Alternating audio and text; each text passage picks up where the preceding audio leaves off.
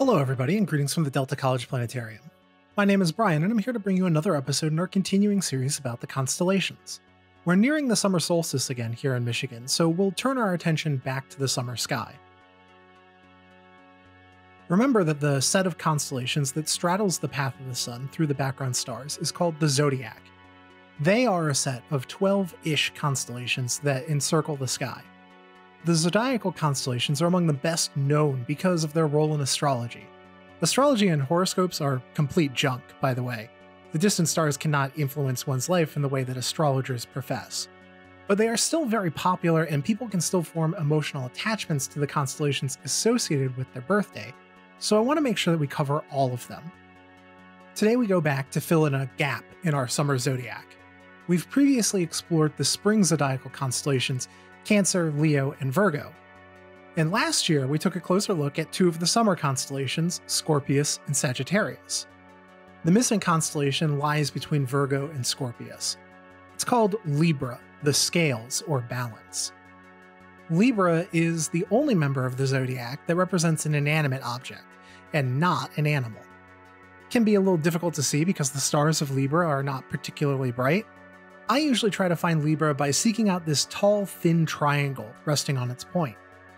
The stick figure for the scales actually uses another triangle located at the top of the constellation, and then by two lines descending from the lower points to connect to the pans on the scales.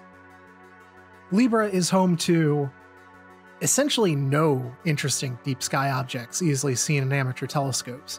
So instead I want to tell you about one of the stars in Libra. This star is named HD 14283. It's an unassuming 7th magnitude G0 class star, a little hotter than our Sun, and about 200 light-years away. You would need a telescope to see it, but nothing about it would really set it apart from the other stars in the field of view. It's a sub-giant star, a sort of in-between category. The star is evolving from its stable main sequence form, like how our Sun is now, into a red giant, like the bright star Arcturus. None of that would distinguish HD 14283 to the eye. But that star is the oldest star we've discovered. Estimates put HD 14283 to be about 14.46 billion years old, with an uncertainty of about 800 million years. That number may already make your eyebrows rise. The Sun is only about 5 billion years old, so this star is nearly 3 times as old. But also, our best estimate for the age of the universe is 13.76 billion years old, with an uncertainty of only about 40 million years. Is HD 14283 older than the universe? Probably not. The high uncertainty in the age of the star means that while those numbers look to be in conflict, there is still significant overlap in those timeframes.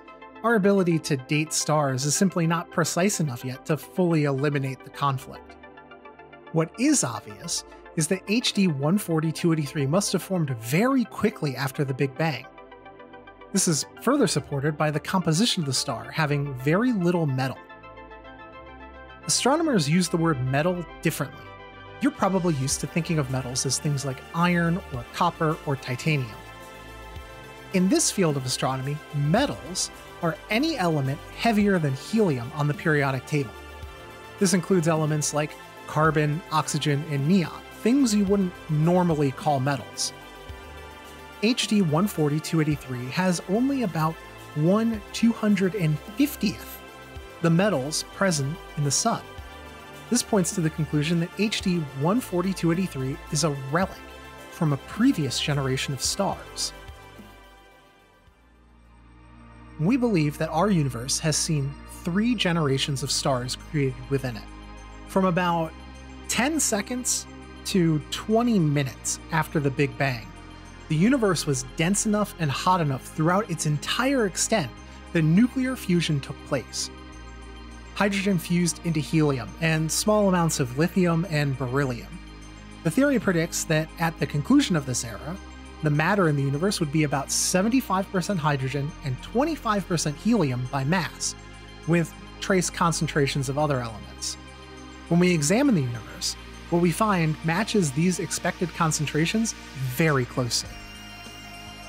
So where did all of that oxygen you're breathing in, or the carbon in the tree outside, or the copper in the computer you're using to watch this video come from? Well, it formed in the cores of stars. The first stars would only have that hydrogen and helium of the early universe available, so they would have essentially no metal present in them at all. We think these stars were huge, hundreds of times the mass of the Sun. They would have burned hot and fast, fusing hydrogen into progressively heavier elements until they exploded as tremendously powerful supernovae, only a few million years after their formation. None of these first-generation stars are thought to survive today.